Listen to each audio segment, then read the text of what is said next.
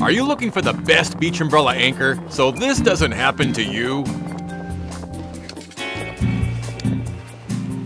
Yeah, unless you're training for a triathlon, chasing an out-of-control beach umbrella down the beach is stressful and it's not much fun.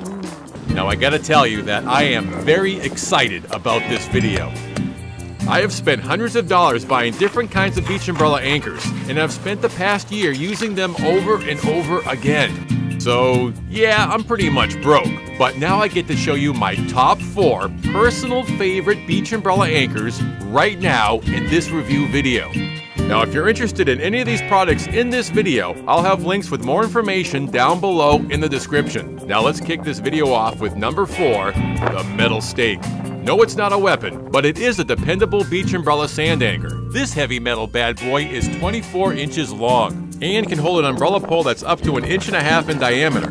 I've used this beach umbrella anchor on several beaches with different sand densities, and it usually worked perfectly every time. Sometimes I could just push it in all the way with my foot, and there's been times I needed this rubber mallet to finish the job. Now look at what happened when I used it on a beach with hard-packed sand on a crazy windy day.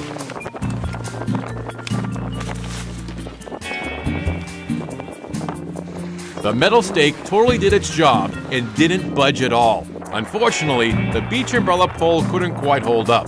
The thumb screw definitely does a great job keeping the beach umbrella pole from flying away, but it does leave an impression if it gets screwed in too tightly. Now the metal stake weighs over 3 pounds, so I'm not going to bring it if I plan on walking very far down the beach. As far as price goes, I paid $50 for this beach umbrella anchor, which isn't exactly what I would consider to be cheap.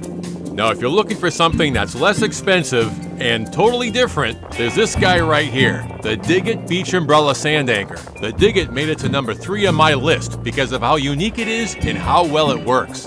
Basically, it opens up like an old school military shovel. Once I secure it in the shovel position and find a perfect spot on the beach, it's time to get to work.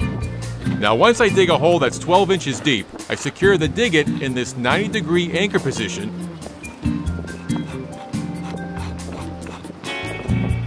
and then I lower it straight down in the hole. If the sand line is more or less even with the top of the beach, I fill in the hole with sand.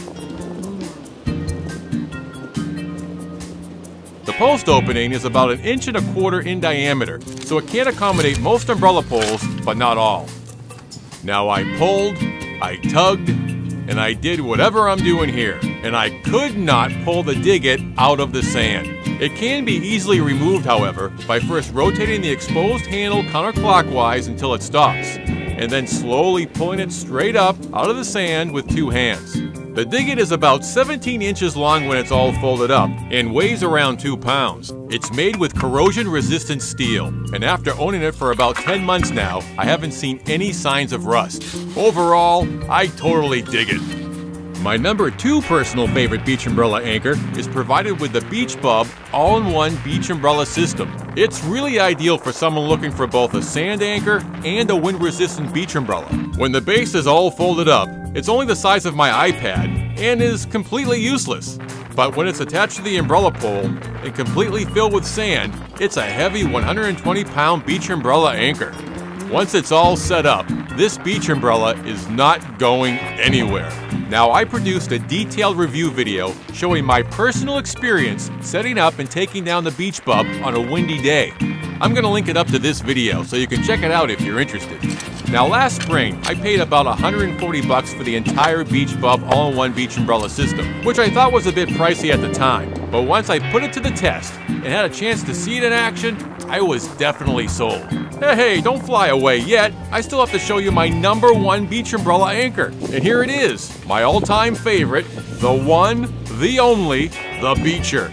Sure, it has a funny name, but it's just 14.5 inches long and only weighs 10 ounces. So it's extremely lightweight and portable. And it's made with sturdy ABS plastic, so it's tough as all heck. Setting up the Beachr is easy. Just press it down on the beach like this and turn the handles clockwise. Now as I do this, I want to make sure the Beachr is pointing straight up. When I can't turn the handle anymore, I'm done. Now one day I used the Beachr on soft sand, hard packed sand, and even wet mucky mud sand, and it worked great every time. I did give myself these blisters though, so take breaks when you need to. The insert diameter is 1.5 inches, and the screw is long enough so it can accommodate most beach umbrella poles. Now, I've used other beach umbrella sand augers with 3-tier screw designs, like the Beachr, and I've used a few with 5-tier screw designs. Based on my personal experience, the Beachr would always come up on top.